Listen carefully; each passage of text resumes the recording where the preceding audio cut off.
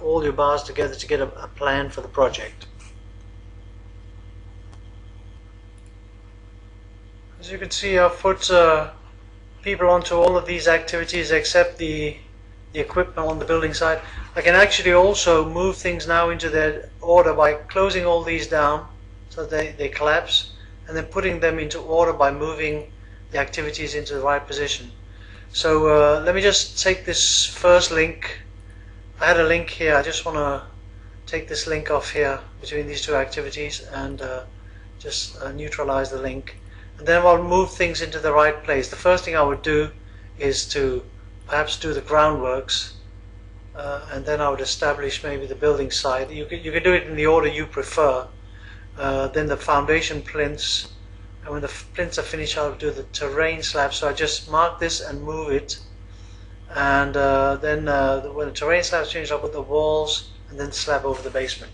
And then you can see things are in their proper order, as it were. So perhaps actually I would like to move this building site up to the number 1 position, because maybe that is more logical in a way. And then I can dismantle them again like this, and I can think about linking the different activities together. And as I said, the best way to link activities together is simply to use the predecessors column. So if I just open this like here, you can see the predecessors column. I can mark that and I can just move it. You can see the little shadow, move it over here, for example over to this position here, and then I can pull back the curtain just there. You can see the predecessors column, and then I can put the predecessor in. So when the building site is established, then I can do the groundworks, and the predecessors for the groundworks is number 1, the building site. So I can write 1, and you can see when I click that they are linked together. And when the groundworks are finished, the foundation plinths can be done. So the predecessor to foundation is number 3, the groundworks. So I can write 3 there, and you can see they're linked together. And this is the way you could very quickly link things between each other. As you can see, I've linked everything together, and I have this equipment on site.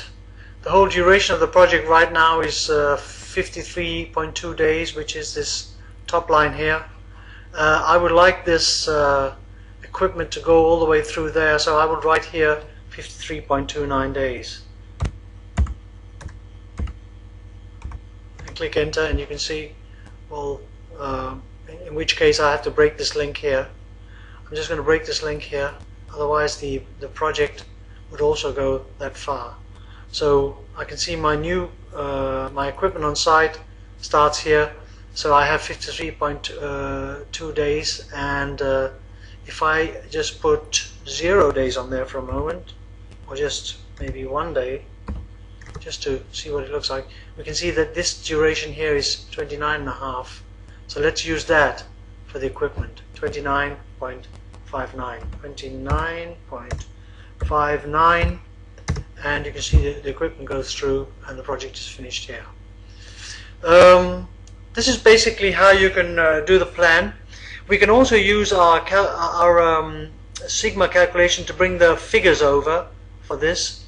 Because it doesn't bring any costs over, I can put it in a column, insert a column called C for costs, and you will find that no costs have come over. That's because this version of sigma doesn't bring the costs over. So you have to copy them manually, and the best way to do that is simply to go into sigma again and try and send those over to Excel. But I would prefer actually not to send this one over, but to send the common file over here, which has all the different prices of the different items, as you can see here. So what you do is you mark this and then go into File and send to Excel, and it's the current page, so it'll go over to Excel and an Excel sheet will open up. This is the Excel sheet that's opened up, and you can see for each item, foundation plinths, there are the cost price. What we're looking for is this one here. If we just mark this column up, it's the sales price we want to get into our cost column. So for foundations, I copy these two, not this one, because this is the sum of these two.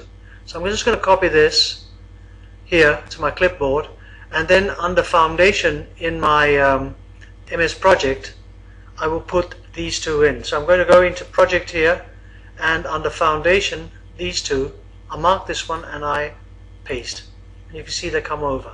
So I have to put them into the right place.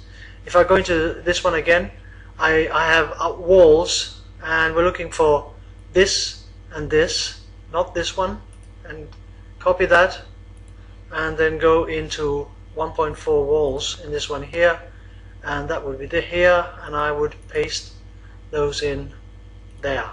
So they're there, and this is what I do for the rest of the project. Never mind about the colors, you can always get rid of them later on.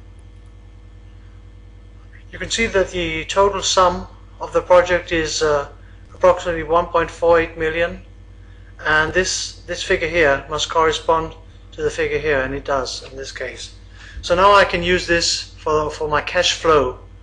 So to find the cash flow, I would go into project, reports, and then into costs, select, into cash flow, edit, and I'm looking for the months, and for I have the costs here. Click OK and select again, and you will be able to see here a cash flow showing me the amount of money in each month that is expected to be done, and you can see the total price here. Another thing we can do here is we can actually go in and look at the number of people on site.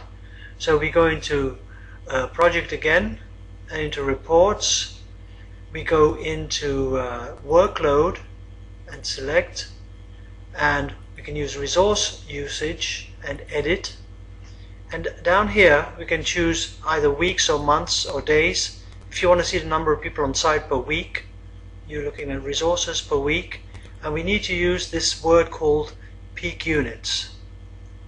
And when we click OK to that and select again, we will see here a schedule that shows the different categories of workers, concreters working on the different items, building components.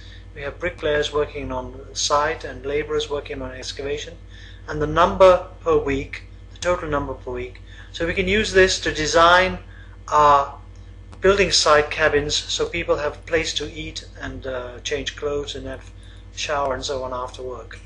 So this is how we actually transfer MS Project directly to our well, we can transfer our Sigma calculation directly to MS Project and use it.